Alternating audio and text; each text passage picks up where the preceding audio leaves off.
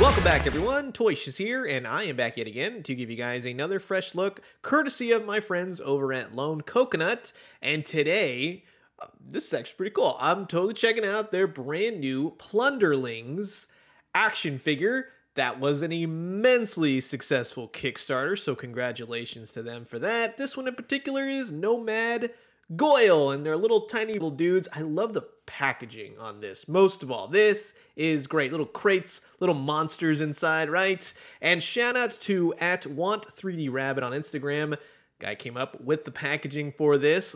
And if I was a toy company, I would definitely be looking to hire this guy. This is wonderful packaging, very involved, just emulates of what Plunderlings seems to be, these little creatures in a box. So this is going to be fun. Sit back, relax, grab yourself a nice hot cup of coffee. This is a look at the brand new Plunderlings action figures by Lone Coconut. Oh, hold on one second. Inside the box is the story behind these, and this is actually pretty cool. The toys were constructed and hand-painted with great care, and it says to please carefully loosen the joints after unboxing. You may need to apply heat with a hairdryer, as most toys these days do, so whatever. We hope playing with these brings you the same joy and happiness we felt while making them. We are extremely grateful to the fans that brought this project to life. This is also cool, and again, harkening back to the box designer, there are ears inside the packaging, which on the sides of the box you can see are little slits, and you simply just fit the ears right in there. They can stick to the inside of the box if you want. And the box turns into a mini version of the Plunderling we have. Very well done. Just execution is fantastic. And again, sit back, relax, yada yada. Let's open these up.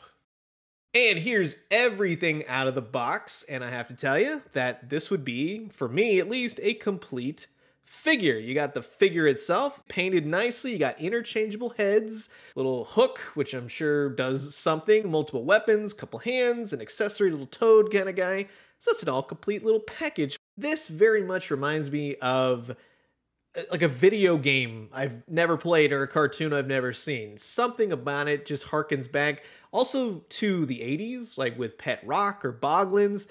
Very much that nostalgia factor while being something incredibly new and interesting. It has got joints for days, really nice paint overall. You can see little nuances, little shades here and there on the arms. Purple cape action going on. I'm probably wondering that's where the hook goes that he comes with. He's got a little Plunderling butt. That's funny. That's not since the McFarlane butt have we had a butt like that so pronounced.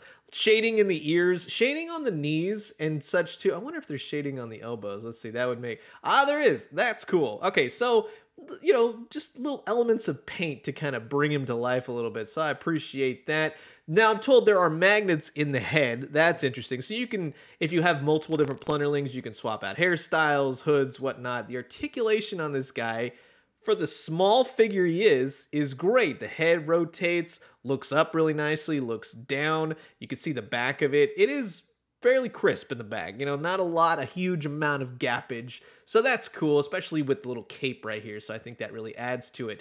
He does have some nice joint swivel in the arm. Swivels at the elbow as well, and he has a single joint there. The wrists will swivel, they'll turn. He's got some nice joint. I'm noticing that there's not really any paint fleckage at all either. He has an upper diaphragm rotation joint to him. He'll rock back and forth, he'll twist. You get some nice movement out of him going back and going forward. So that's cool. He does have, like, I would say a little bit of instance of a gut. He does not spin at the actual waist, so you'll have to rely on the upper joint for that.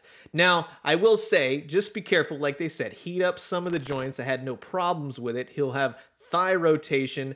He is kind of a little stuck in the knees. He does have double jointed knees, so again, just be careful when you're doing it. And he has some nice foot articulation, rotation, ball joint. It's great. I am thoroughly impressed by the amount of articulation they got out of this little Plunderling guy. So that is very cool to see. To swap the heads, you kind of see the magnet in there. That's actually pretty cool. So again, if you want to swap out hairstyles and things like that with other Plunderling figures that you can get, and just swap the heads evenly. I like the smirk on him. Some paint flecks here and there. Now, I did try this out beforehand. I put the little hood on him, and it left some paint. but when trying it with other heads, it didn't. So it just kind of messed that one up just a little bit. Kind of just take the head off to get the cape on. Let's go ahead and put this hook on there so I can show you how that works.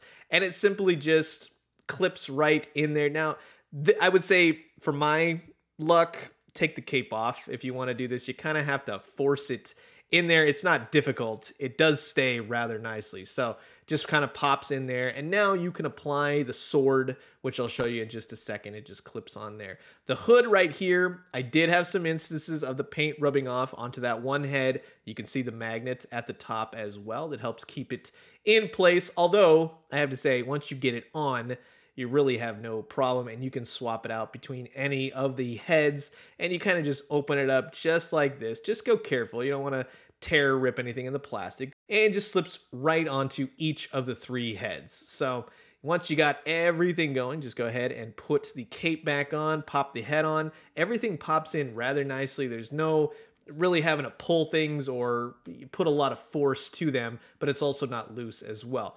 These are very cool swords. They're very Legend of Zelda-ish, you know, like the cel-shaded kind of deal. And the hands hold them really nicely.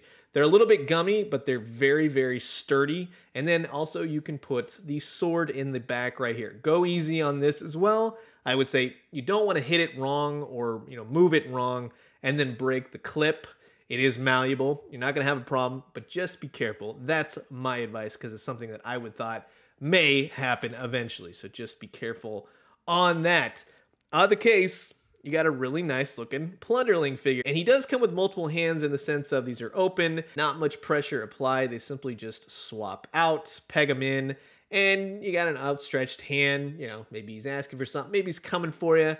It's cool. I definitely like the amount of character that just the simplicity of the accessories bring this guy to life. A little bit of a little frog painted nicely, little white eyes on him, and either you got the weapon hand or you can use this hand and he's just holds him perfectly. So again, very cool to have these in hand. The heads are all different, which is a nice thing, and they're all very different from one another. I like the more open mouth, the teeth showing. I think that's kind of fun. So in either case, well done figures. I gotta give it to him on this. Very professional.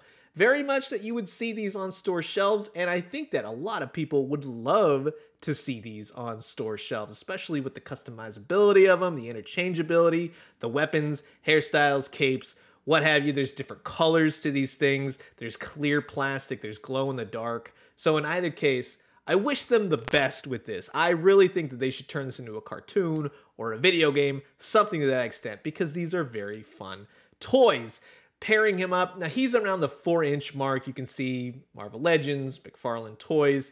He is of the smaller type figures. So let's say NECA Krang and Palisades Dib. Yeah, he'll work. He's a tinier figure, but he works around that 6 and 7-inch scale. So that's really going to wrap it up for my look at this brand new Plunderling figure. And thank you again to everyone at Lone Coconut for sending this guy over to give you guys this fresh look. To be quite honest with you, this is not necessarily my thing. I can respect a great, fantastically designed toy, and I'll tell you that all day. It's wonderful, and it was a lot of fun to kind of sit down in the morning. I had poured myself a cup of coffee and just kind of looked and explored the different variations, the different looks that you can get with this guy. It's a complete package, and each of them, no matter which one you get, really does look to be that. While it's not necessarily my thing, I see a lot of people enjoying these, and I think that they would be right up your alley. Even if you have one, he will be on my desk as a permanent fixture, because I think that that's where it really shines. I think he's a fun little toy to kind of change the looks and have fun with, but if you have a group of them, yeah, I think that's going to be great as well. But I'm curious to know what you guys think about these Plunderling toys. Did you support the Kickstarter? Are you jonesing for them now? Do you wish you got them? Tell Lone Coconut what you feel. Go see him on Instagram and tell him you want more of these toys. So I'm going to leave you guys with that. As always, drink some great coffee, eat some great food, but most importantly, remember, when it comes to any type of toy, whether you buy it in the store or Kickstart it, what have you, doesn't mean that it's any less a toy, and you know it's going to be fun. And when you do, let me know what you found. I'll talk to you guys soon. Adios.